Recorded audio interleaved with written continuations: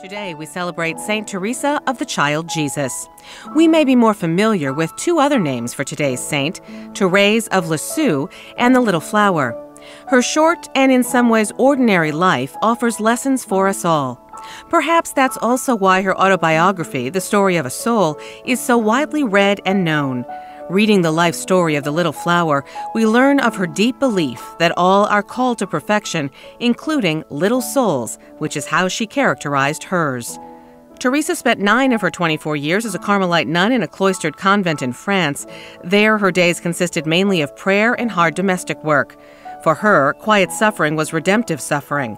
Like so many saints, she sought to serve others and to forget herself in quiet acts of love.